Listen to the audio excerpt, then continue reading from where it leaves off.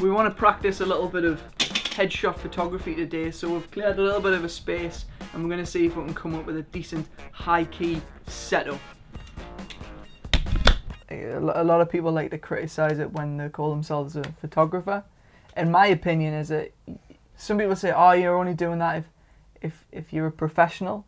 Well, I think there's a massive difference between a photographer and a professional photographer, and that's just making money. And there was this argument as, oh, you're not a photographer, you're just a rich kid with a Nikon. It's like, yeah, no, you're not if you're just going out and shooting everything in auto. You can call yourself a photographer, even shooting on something like an iPhone, as long as you're taking a picture that's trying to look good and not just capturing a memory. Yeah, I mean, iPhone photography or phone photography in general, you know, everyone's got them. It's, you know, the best camera's the one you've got with you, and everyone's got the phone with you. So if you're out there capturing a moment, I suppose that is in memory though, so I don't know. But some people just do it so they have that memory. It's like the iPhone and Instagram and things like that is the photo album of the digital. Like now, it's like you don't get full albums, that is your photo album. Yeah, so is that photography? I wouldn't count a photo album as photography. No, I would count it as photos, but they're just, let's capture the memory. On a 3x5. Yeah, I mean, get that. Yeah, I get that point. So it is just a memory. So as a photographer, I think you would class yourself as that.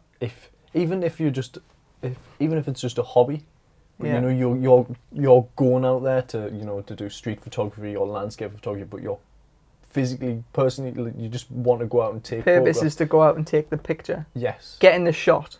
Yeah. And not just capturing the memory. Even if you just for hobby, because you know I'm out all the time taking photographs, and it's just for me. I don't do it for anyone else. Maybe one day I might sell a print if someone asked it.